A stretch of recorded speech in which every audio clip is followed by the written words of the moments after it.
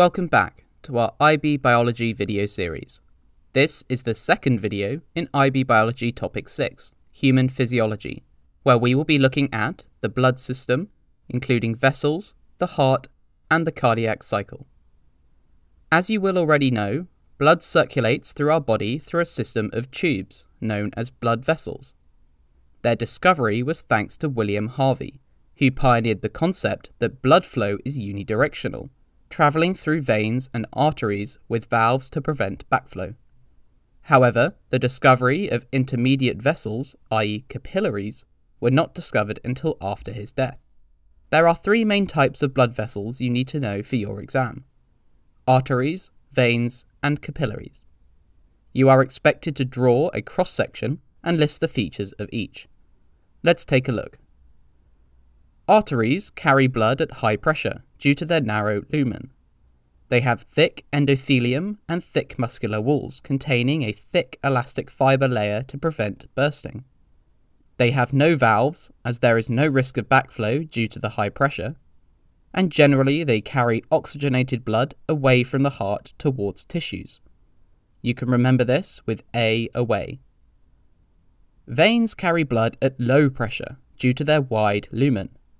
They have thinner endothelium and thinner walls with a thin elastic fibre layer. They have valves to prevent backflow due to the low pressure, and generally they carry deoxygenated blood towards the heart, away from tissues. Capillaries carry blood at very low pressure. They have single-celled endothelium and no muscular wall or elastic fibres. They have fenestrations, i.e. gaps between cells, to allow rapid diffusion and particle exchange between blood and tissues. They have a very small diameter, so they can fit into small gaps in tissues to reach all cells. So, blood is contained within arteries, veins, and capillaries. But how does it move along these vessels?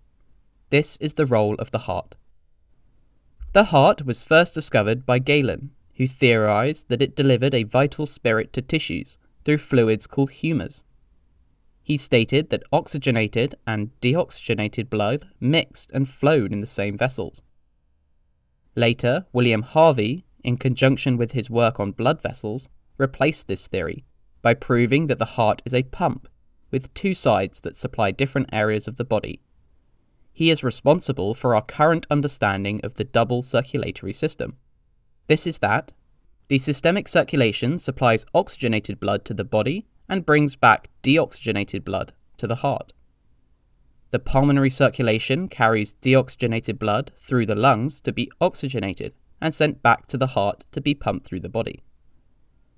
For your IB Biology exam, the IB expects you to label the structures present in the heart and describe the sequence by which blood flows through them. Let's cover the structure. The heart consists of 4 chambers, each connected to a single blood vessel. The top chambers are named atria, whilst the bottom are named ventricles. When naming anatomical structures, it is important to note left and right are used from the patient's perspective, i.e. they're flipped.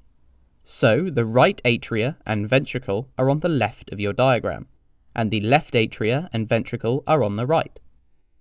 The septum is the tissue dividing the left and right side of the heart. The connected blood vessels are known as the aorta, pulmonary artery, vena cava, and pulmonary vein. There are 4 valves that control blood flow through these vessels. You need to name them. The semilunar valves control blood flow from the ventricles to their arteries. The atrioventricular valves control blood flow from the atria to their ventricles.